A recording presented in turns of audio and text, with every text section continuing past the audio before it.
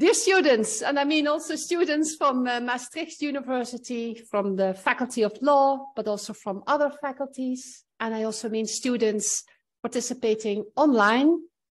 Dear colleagues from the law faculty, but also colleagues participating online, and dear guests, including lawyers working in environmental law practice, welcome.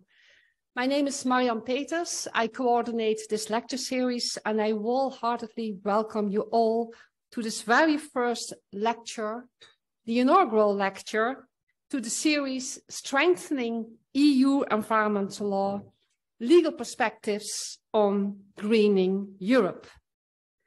Before I give the floor to our lecturer, Professor Faure, I first give the word to our Dean, Professor Jan Smits, to officially open this new lecture series. Thank you so much, Marianne. Yes, indeed, very much welcome to everyone present here in this beautiful room and watching online. I will be very short. That's what Marianne also asked me to be, so I will take no more than 2 minutes. But I really wanted to be here on behalf of our Faculty of Law and our university, just to say how much we appreciate the initiative. It's a very special event. It's a very special series of lectures on greening Europe, indeed. That's, I think, the title you didn't mention yet, Marianne. Greening Europe and on strengthening European environmental law. It's timely, it's important, and it is, in my view, even vital, both academically, but also, of course, for the planet. So, great to see the enthusiasm of all the lecturers, starting with Professor Faure, who will give the inaugural lecture. I thought you gave your inaugural lecture a long time ago, Michael, but you do another one right now in this lecture series. And as I understand, the series is already full until, well, at least 2025. So that also indeed very much shows the enthusiasm of many colleagues willing to speak about this important topic. And many thanks also for the enthusiasm of everyone participating here, attending this first lecture, as I said, both here in the room, but also online, with a total of, as I understand, 120 registrations, including, in fact, indeed, a large group of students. And great, finally, to also see the enthusiasm of the organizers. And there I want to, in particular, thank, of course, Professor Marianne Peters, and also Brit van Soest and Paul Adriaans and Alejandro, who did a lot of work in actually organizing this event. I think my 2 minutes are up. Many thanks for doing this and lots of fun with the first lecture.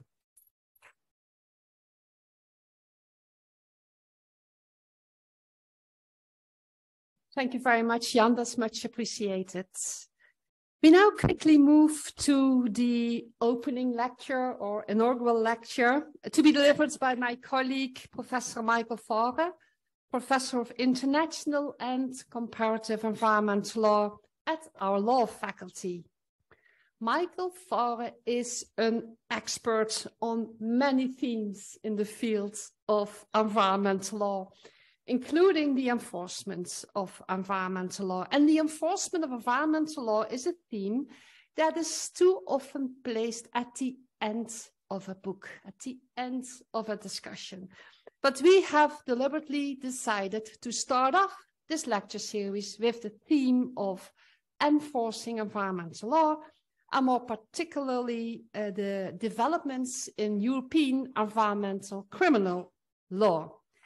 By the way, this theme was selected by the students to the Master Course European Environmental Law through a WooClap poll as one of their favorite topics on which they wanted to hear more. So it's with confidence that I invite Michael to deliver his lecture on European environmental criminal law. Thank you very much. Michael, you have the floor.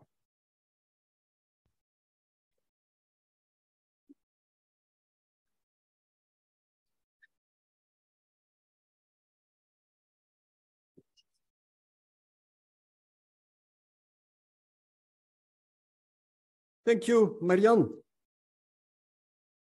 Ladies and gentlemen, this afternoon we will talk about a scary topic, about environmental crime.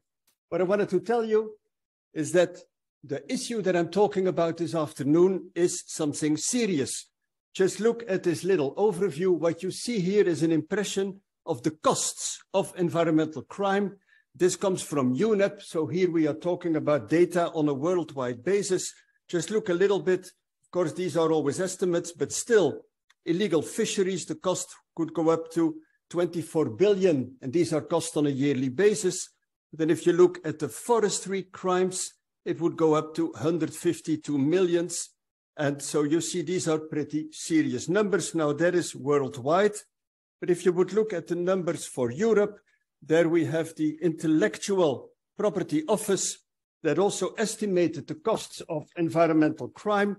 And they came also to scary amounts, annual cost between 8 and 26 billions.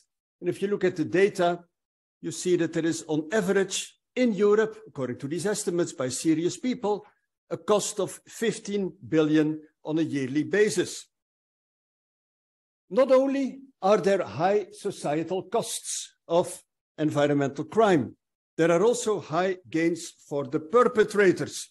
Again, there are estimates made by Eurojust indicating that the annual revenues from illicit waste trafficking in Europe would amount again to 4 to 15 billion a year. And even things that would look relatively innocent, like, for example, the illegal trade in eels, you know, these beautiful snaky-like animals, already that can deliver something like between the 4.7 and 31 million a year. Now, if you look at that, what does that indicate? I think it pretty simply shows, just a couple of slides with data, that on the one hand, environmental crime leads to high costs for society, high social costs in Europe, and at the same time, it also leads to high benefits for the perpetrators. Now, of course, the topic that I'm supposed to talk about today is there a task for Europe in this respect? Well, if you would apply the economic perspective that Professor Philipsen is used to apply to these type of questions, then logically you would say yes. Why? From an economic perspective, there are some criteria for centralization. A first is when there would be cross-border externalities. A second is when there would be a danger of a so-called race to the bottom. Race to the bottom being that there may be a competition between different member states to attract industry, and that industry would react to that by a move to those locations which would be more beneficial from an environmental perspective. Now, the question is, are there those dangers? And in other words, reasons for centralization as far as environmental crime is concerned in Europe? I think it's not so difficult to argue that if you look at waste, you look, for example, at illegal fishing, but also trade in wildlife, that there are definitely cross-border externalities. So that is not difficult to argue. What about the race to the bottom? So that would be, as I mentioned, that member states would be competing to attract industry with either inefficiently low standards or inefficiently low enforcement, and that the industry would react with relocalizing to what we then call the pollution havens. Well, you know, the problem is a little bit, we have very little data on that, so we don't know exactly what is going on. But the point is that it is very well possible. It is very likely that that would be happening. In other words, we have pretty strong arguments in favor of a European intervention in the domain of environmental crime, just as a starting point. Now, what did we basically see? What have we seen in Europe? Just a little bit of history. Of course, as we know from the many writings of Marian Peters, there has been a massive development of European environmental law, the so-called EU environmental acquis. Some Dutch scholars made calculations once, and I think they came to thousands of regulatory documents, directives, and regulations. Yet at the same time, they say, although we have a lot of EU environmental law, the big problem that we have is an implementation deficit. In other words, there is a lot of law out there at the EU level, but it is not sufficiently implemented. There is a study by Birdsall arguing that between 1978 and 2016, there were 2,341 infringement cases, not only arguing, but just showing with data, just related to environmental policy, so by the Commission against member states for lacking implementation. And she even asked the question, is this maybe not just the top of the iceberg? In other words, we see a lot of enforcement cases for bad implementation against member states. And if you look at the data, you even see that tragically the environment is the champion. In other words, that is the domain where there is a most serious implementation deficit. Now, if you look at that, what have we seen so far? And so far in my first 5 minutes, I have on the one hand shown that there is a serious problem with environmental crime. We have huge costs in the EU of environmental crime, but we have, on the other hand, also an implementation deficit. These are, I would argue, two good reasons for an involvement of Europe also with environmental crime. But let me say from the outset, it is quite important to realize that those are separate reasons. So you could, on the one hand, say, okay, I want a European involvement with environmental crime because we want to create a minimum level of environmental criminal law. In other words, we want to fight environmental crime. That is one reason. But the other, and it's very important to realize that's not exactly the same. The other reason would be that you say, no, we have an implementation deficit and we find it important to use criminal law as an instrument to fight the implementation deficit. In other words, we want to use it as an instrument to improve implementation. So these are the two reasons that we could use. And of course, you might argue why choose. You may even use them both at the same time. Okay, we have reasons for an EU intervention. But then, of course, in Europe, the question always comes up, was there an EU competence to do so? Well, I say was, why? Well, these questions basically came up in the 1990s, so in the past century. That is when these questions were arising. Well, let's say that that was not that obvious. What was obvious was that there were competences in the domain of environmental policy. In the beginning, that was not obvious either. But let's say that since the Single European Act, 1987, and especially since the beautiful treaty of this wonderful city, Maastricht, that it was absolutely clear that there were competences as such in the environmental domain. What was less clear was whether there were also competences in the domain of criminal law, and so for my hobby, more particularly environmental criminal law. Therefore, ladies and gentlemen, it may not be a surprise to you that in fact the very first initiative that was taken in Europe with respect to environmental criminal law did not come from the European Union. In fact, it came from the Council of Europe. The Council of Europe drafted what, according to many, including me, was a beautiful convention of 1998 on the protection of the environment through criminal law. What was this convention doing? It provided minimum provisions on the protection of the environment through criminal law. In other words, it went for the first one, the first goal, a genuine protection of the environment. Of course, the Council of Europe had nothing to do with implementation problems. Logically, that was not their cup of tea. We saw a toolbox approach. What does it mean? That you don't only talk about criminal law, but you also respect that there are other instruments like administrative enforcement. You see the criminal law rather as an ultima ratio, ultimum remedium. There is what we call a graduated punishment approach. The more infringements to the environmental harm, to the protected interest, the stronger that the intervention becomes. And there was even, very important, an independent crime aiming at serious pollution. Independent meaning you could apply it even if there was no violation of administrative regulations. I will talk more about that later. A beautiful convention, in other words. Unfortunately, with lacking ratifications, this never entered into force. Still, it is an important document, as I will tell you later. Although it never entered into force, it has served as an inspiration, as a source of inspiration for later environmental criminal law, at least for proposals that were made in that respect.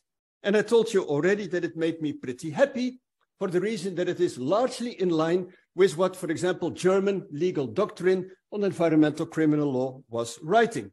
That was the Council of Europe. But what about the European Union? Well, let's put it simply. Things were, before the Lisbon Treaty, very complicated.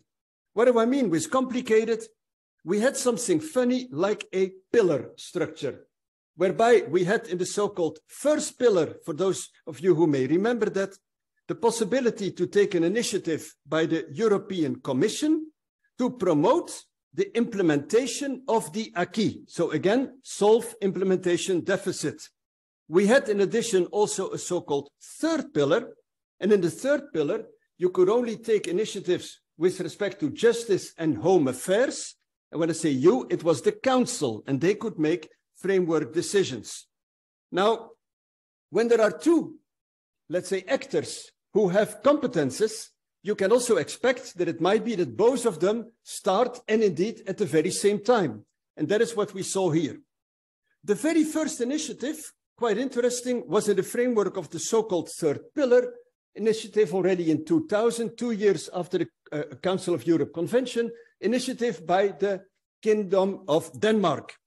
And they proposed in the third pillar an instrument to target serious environmental crime. Again, like the Council of Europe Convention, targeting genuinely environmental crime. Almost at the same time, a year later, there came a proposal from the European Commission, 13th of March 2001, and that was a different one. It was a directive on the protection of the environment through criminal law, but with the goal to have a more effective application of community legislation. They say it clearly if you read the recitals. Experience has shown that the sanctions currently established by the member states are not always sufficient to achieve full compliance with community law. Not all member states provide for criminal sanctions against the most serious breaches of community law protecting the environment. In other words, the Commission wants environmental criminal law as an implementation instrument. But the story was not over. After that, again, the Council came within the framework of the so-called third pillar with a proposal for a framework decision on the protection of the environment through criminal law. Now, what you see so nicely in all of these different initiatives is that you can, let's say, make environmental criminal law for different reasons, different purposes, different goals. Indeed, all these so-called third pillar initiatives, Denmark and the framework decision, were aiming at a genuine protection of the environment. And their source of inspiration was the Council of Europe Convention. If you look at the document, they more or less took over the provisions of the Council of Europe Convention. The European Commission has a different worry. They saw criminal law as a tool for an effective application of the environmental acquis. Now, Chair, ladies and gentlemen, when, of course, two different actors, Commission and the Council, take initiative at the same time, we have something that we call a conflict. Where did we go to when there was a conflict? We went to what we then called the European Court of Justice at the time. And of course, the thing was submitted to the European Court of Justice, and they decided on the 13th of September 2005 the following. Although as a general rule, neither criminal law nor the rules of criminal procedure fall within the community competence. The last mentioned finding does not prevent the community legislature, when the application of effective, proportionate, and dissuasive criminal penalties by the competent national authorities is an essential measure for combating serious environmental offenses, from taking measures which relate to the criminal law of the member states when it is considered necessary in order to ensure that the rules which it lays down on environmental protection are fully effective. In other words, what you basically see here is that the court says, okay, you can do it within the framework of the so-called first pillar. You can force member states towards criminalization. That is basically what it says here. But of course, particular conditions have to be met. It has to be an essential measure. and it has to be necessary in order to ensure that all the measures are fully effective. In other words, what you clearly see here, as I was mentioning before, this criminal law and the use of criminal law for the Commission is clearly an implementation measure. So here, the way that the court allows it is not the protection of the environment as such in the sense of a fight against environmental crime. No, it goes about the implementation of the acquis. That is a major worry. At some moment, the European Commission got a bit carried away and enthusiastic by this success and made another proposal in which they had included also minimum sanctions. So they prescribed the level and the type of sanctions that had to be imposed by the member states. Again, there was a conflict with the Council. I spare you a little bit the details, but then the Court of Justice said, well, that goes a little bit too far to our taste. So there was a second decision by the court in October 2007. And then the court said, by contrast and contrary to the submission of the Commission, the determination of the type and level of the criminal penalties to apply does not fall within the community's sphere of competence. So, ladies and gentlemen, if we would summarize where we stand, what was the outcome of the conflict, you could say, well, there was green light for creating an environmental crime directive as a result of this case law, when effective, proportionate and dissuasive criminal penalties are essential, as the court calls it, to combat serious environmental offenses. That you may prescribe criminal law, you may force member states to do that in order to ensure compliance, remember, implementation with the environmental acquis. But, little detail, you cannot go too far. There is no competence to determine the type and the level of criminal penalties. So far, so good. So the time was right for the creation of an environmental crime directive. And the directive that we're talking about here is a directive 2001/99 of the 19th of November 2008. A couple of words on how this directive is structured. Article 3 contains particular conducts. There is a long list with a lot of details, not interesting for here. And they say these should constitute a criminal offense, so in the member state law, in the domestic legislation, when unlawful or committed intentionally or at least with serious negligence. So far, so good. And then Article 2 said, what is unlawfulness? Unlawfulness is an act that violates European environmental directives or domestic administrative environmental law implementing the directives. In other words, when you have a breach of regulation, EU level or implementation, that is unlawfulness, that is a criterion for criminal liability. What is also striking is that if you look at the directive, you see that there is a very strong belief in the criminal law. More particularly, if you take the recitals, there is a recital 3 that says, experience has shown that the existing systems of penalties have not been sufficient to achieve complete compliance with the laws for the protection of the environment. Such compliance can and should be strengthened by the availability of criminal penalties, which demonstrate a social disapproval of a qualitatively different nature compared to administrative penalties or a compensation mechanism under civil law. Now, that is a bit striking because it basically means that there is no talk about, for example, civil remedies or, for example, administrative penalties or administrative fines. The directive only believes in the only solution, criminalization. Now, I can tell you that there has been quite a bit of criticism on this directive for a number of reasons. I just want to pick out 3, according to me, of the most important points of criticism.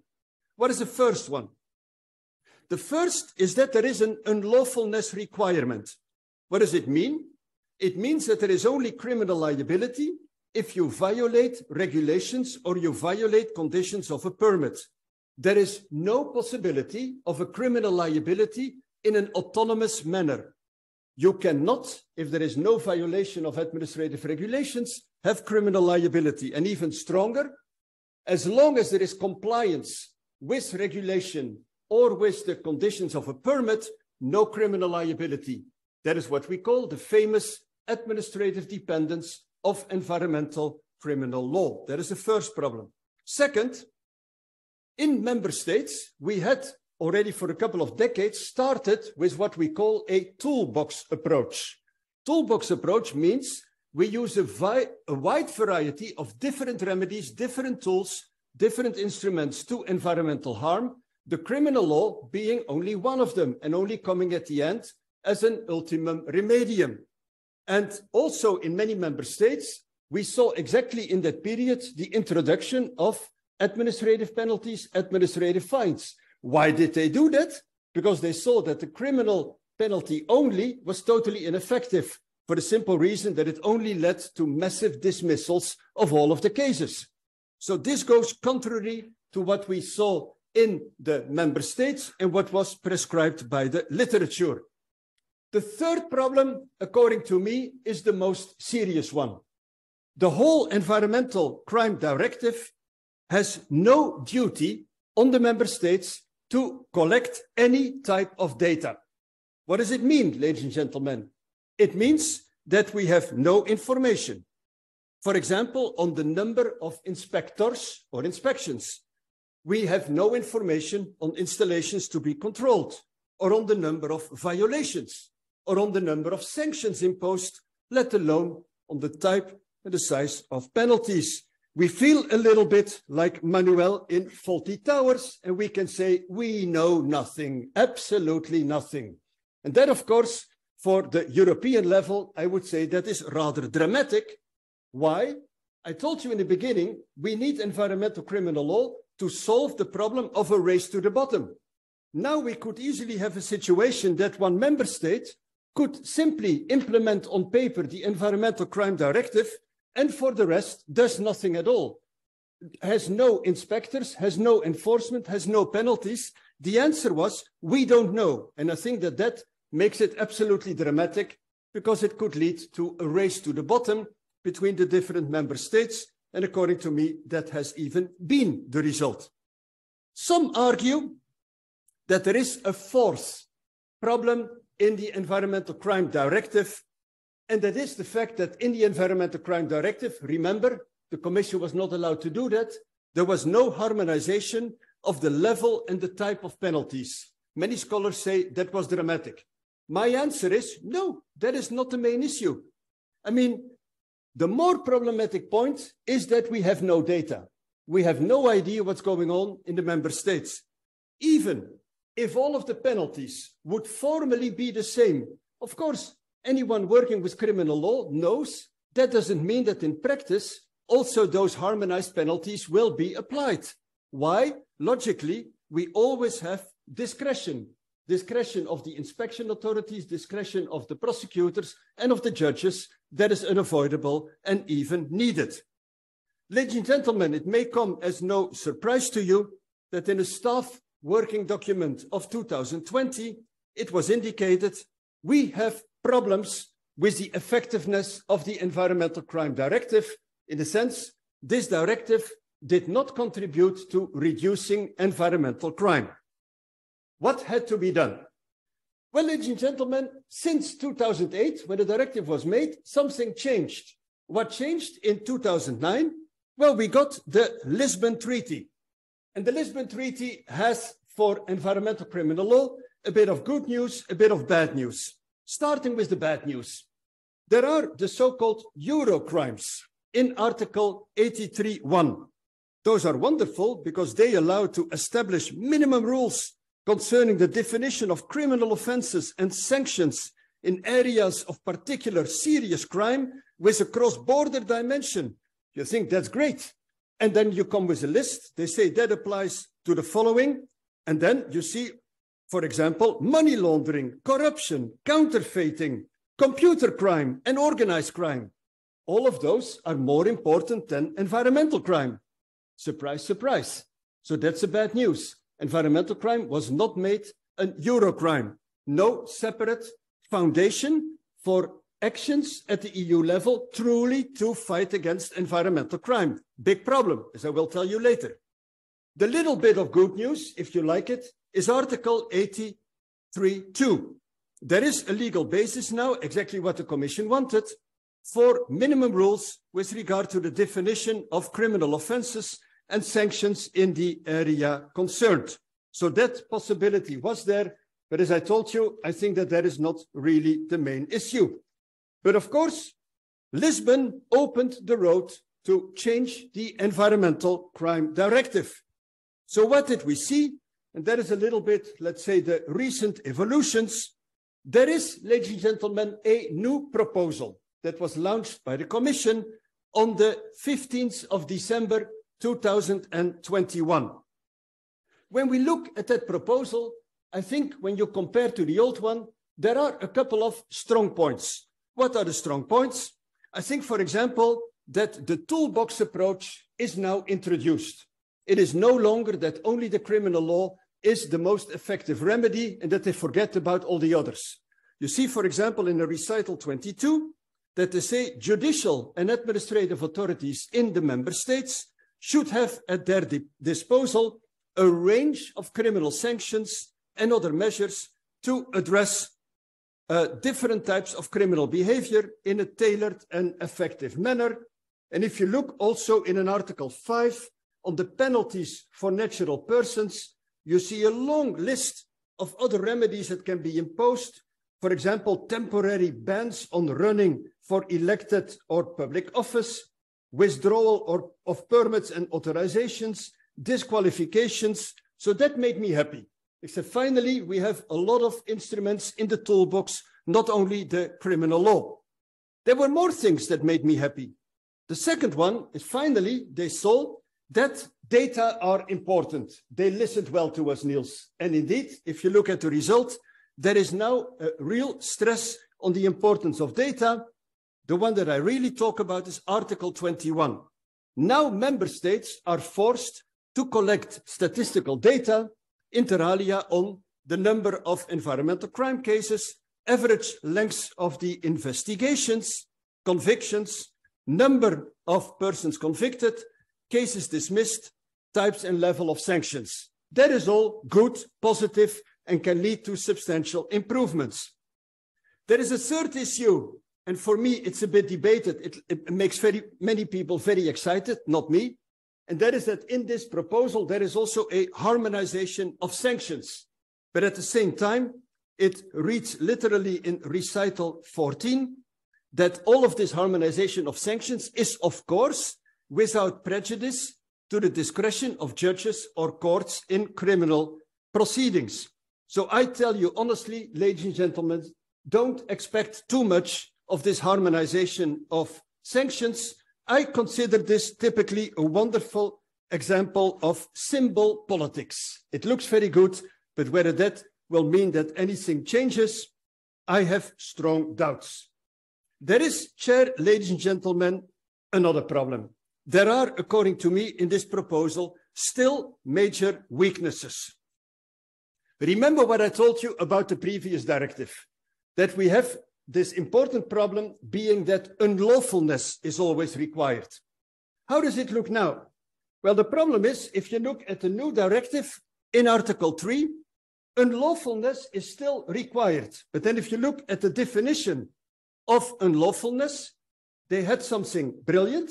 In Article 2, they say, aha, the conduct shall be deemed unlawful even if carried out under an authorization by a competent authority in a member state, and then it comes, when the authorization was obtained fraudulently or by corruption, extortion, or coercion.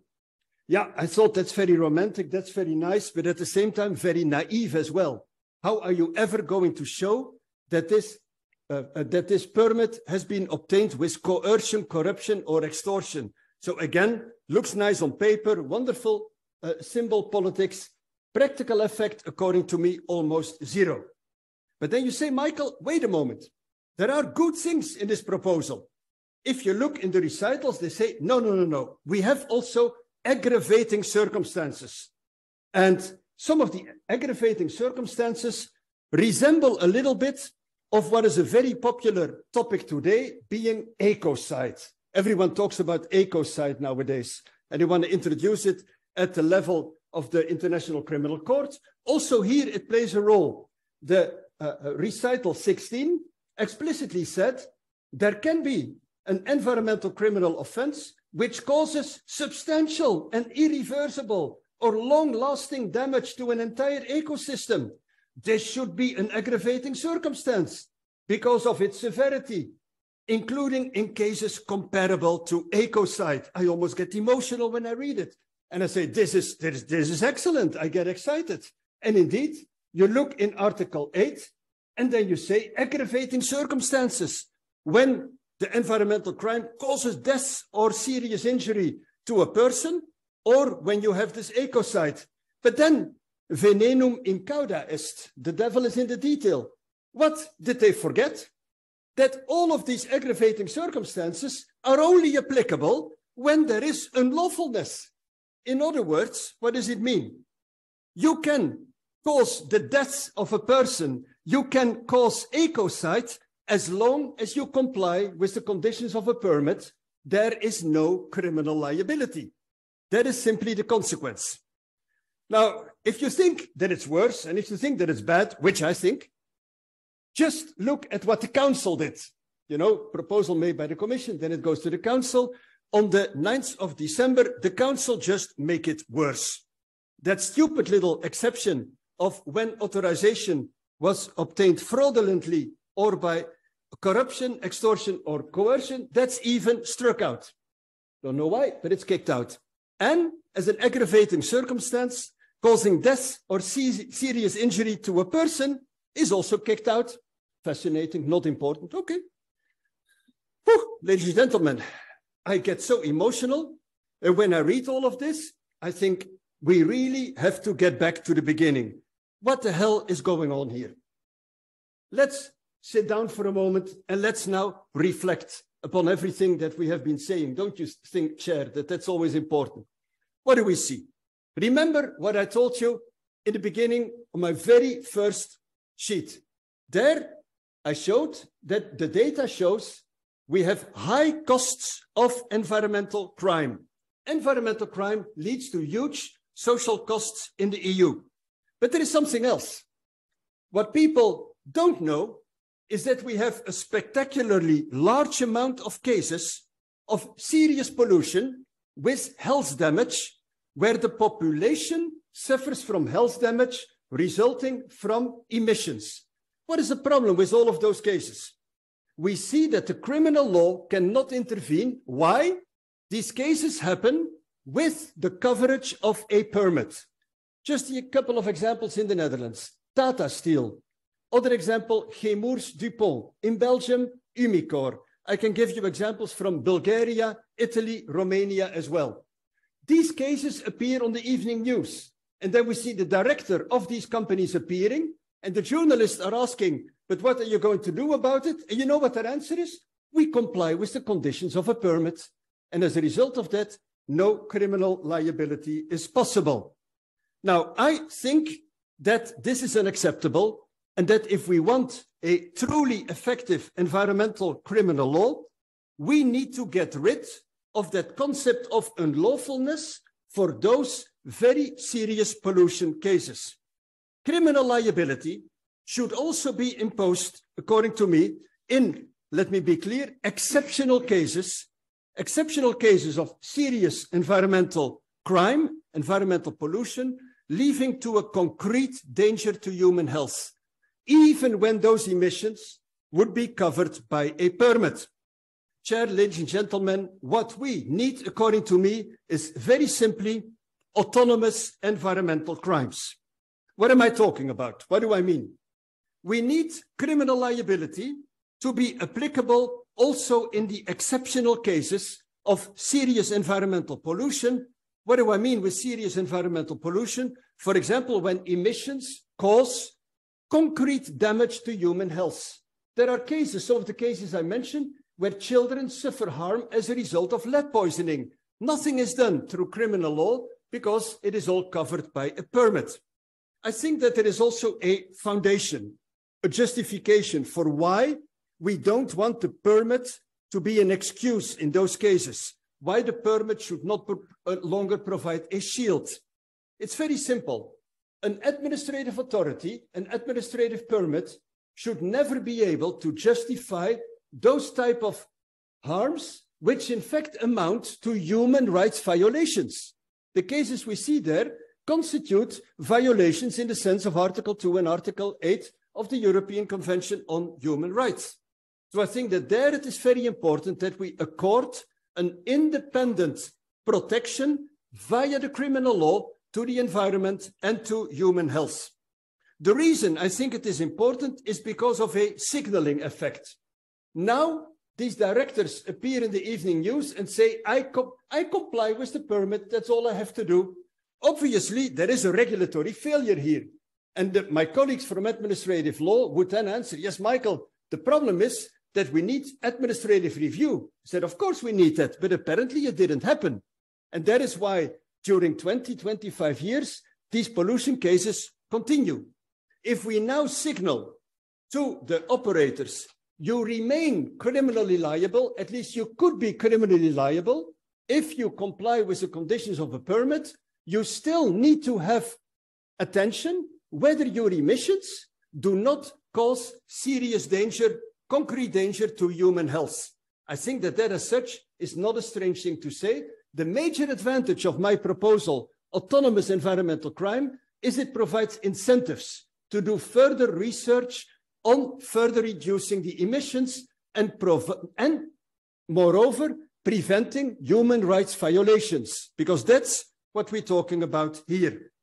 Ladies and gentlemen, this is also not so revolutionary.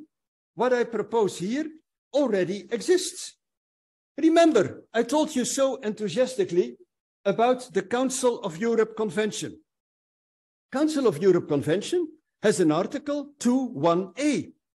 It says it has to criminalize the discharge, emission, or introduction of a quantity of substances or ionizing radiation into air, soil, or water, which, 1, causes death or serious injury to a person, or 2, creates a significant risk of causing death or serious injury to a person.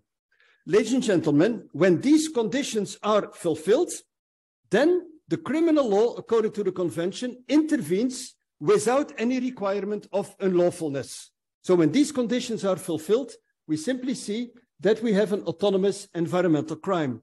There are also in many member states, for example, in Germany, Article 330A of the Staatsgesetzbuch is an autonomous environmental crime. In other countries, Spain, Italy, France, we see examples as well. It can be done. Of course, I recall, when I talk about autonomous environmental crime, it should be something exceptional. Normally, compliance with permit should mean that you have no criminal liability. Only in exceptional cases, when there is serious pollution causing concrete danger to human health, then the criminal law should still intervene, according to me. But of course, now I come back to, for what reason do we need the criminal law? When you accept that we need an autonomous environmental criminal provision, that also means that we need the criminal law not only as an implementation instrument, but that it should go a lot further, and that we should also need criminal law as a genuine instrument. And then, of course, the elephant in the room is back there again. The question of the competence that we had in the 1990s is in fact not solved. Why? Well, you could rightly tell me, Michael, is there in fact a competence to create an autonomous environmental crime in an environmental crime directive? And then there may be a problem if you say you introduce an environmental crime where you say autonomous environmental crime, and then there is no breach of the environmental acquis. And remember, in fact, we don't have Article 83.1. Remember, that is the problem. Environment is not a Euro crime, so we don't have any legal basis just to create environmental crimes like that. No, we need a breach of the environmental acquis, and then we can use the criminal law to back up the implementation. That is the whole problem. Now, I think that if you are smart, and lawyers are by definition smart, you can solve this. And then you simply say, we still require a breach of the environmental acquis, but then you explicitly say that when there is serious environmental pollution or ecocide, that in those cases, compliance with a permit does not provide a permit shield, and that there is still criminal liability. Or, remember what I told you. In fact, these cases of concrete danger to human health mean that you are potentially violating human rights. That means that also the Charter on Fundamental Rights might provide you a foundation and a legal basis. But you see, again, that this whole issue of what is the purpose of the intervention, and that remains very important. Now, on all of these issues, ladies and gentlemen, we are thinking as we speak. But, Chair, my dear Marianne, you know that by the end of the day, I think it is important that we think fundamentally and out of the box about the question, what do we really need to make environmental criminal law in Europe effective? And you know, there is this famous song that says, you may say I'm a dreamer, but I'm not the only one. Do you mind if I dream a little bit? I will tell you my dreams. Here they come. Imagine that we include environmental crimes in the list of Euro crimes. Wouldn't that be beautiful? Because then all my problems with finding a fundament, a legal foundation, disappear like today the snow disappeared in front of the sun. But Marianne, you could answer to me, you may call me a dreamer, because look at the conditions for this. We need, according to 83.1, unanimity in the Council and previous consent of the European Parliament. That Parliament I still trust, but that we would ever get that through the Council, I'm not very optimistic. Imagine that we introduce an autonomous criminal provision for the exceptional cases of serious pollution amounting to ecocide. Again, you may say I'm a dreamer, because there will be strong opposition from the industry lobby who will say, as long as we comply with the conditions of a permit, no criminal liability. Imagine that we solve all of the implementation problems very simply, how our American friends have done it. We simply say that we have at the European level a European Protection Agency that gets powers to directly go to the member states and control compliance with the environmental acquis. Not such a strange idea. We do it, for example, in the area of competition law. We do it in fisheries. Why would that be impossible in the domain of environmental law? Of course, you may say I'm a dreamer, for the simple reason that the member states will react and say, that's against our sovereignty. You take our sovereignty away. If you come with bureaucrats directly in our here and control. I say, okay, if you don't like that, I have something else. You know, if you don't like that the EU directly comes to the member states, then at least if you take environmental crime seriously, what you should accept is that the European level controls the inspections and the inspectorates in the member states. So that we say, we go from, let's say, Latvia to Greece and to Ireland, and we control what are you doing, how many people do you have, and what are the inspections you're doing. And of course, Marianne, the answer may be, yes, but we don't know what the criteria are. Can you define smart enforcement? We have no harmonized criteria for an effective enforcement system. Then I say, ho. We have that already 22 years.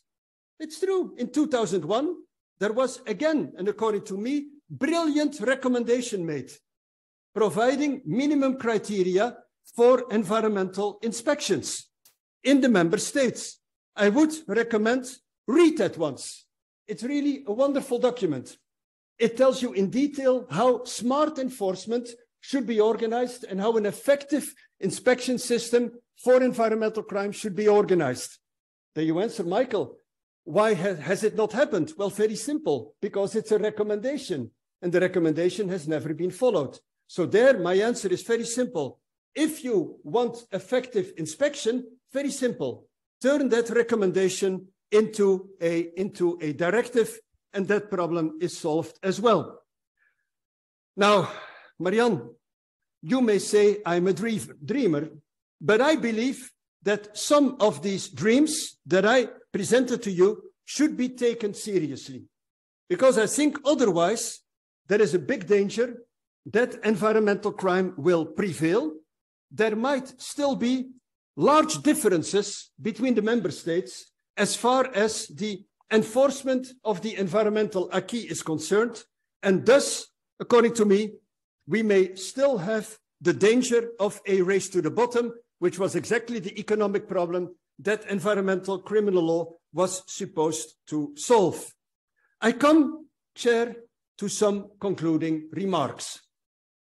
I think that, as you understand, criminal law can play a limited, but according to me, an important role in the toolbox of instruments to fight environmental crime.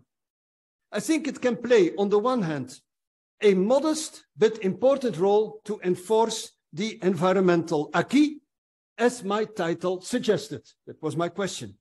But my argument is it should do more than merely solving implementation problems.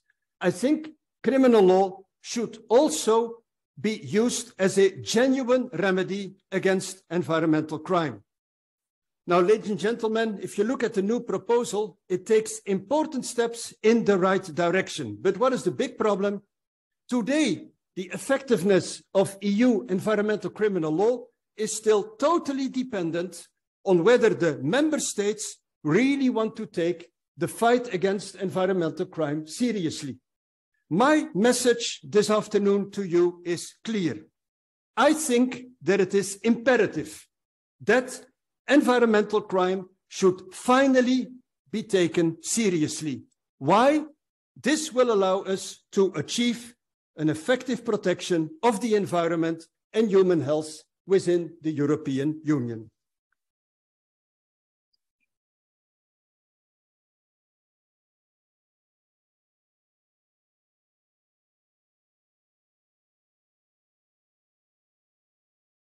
Thank you so much, Michael, for this excellent lecture, explaining to us how complicated it is to build this supranational framework of environmental criminal law. And indeed, it is about taking human health and the environment seriously in order to build environmental crime. And it was also fascinating to see how you could include some famous songs in your lecture, from Supertramp and John Lennon with Imagine, indeed. Well, let's hope that some of the dreams will come true.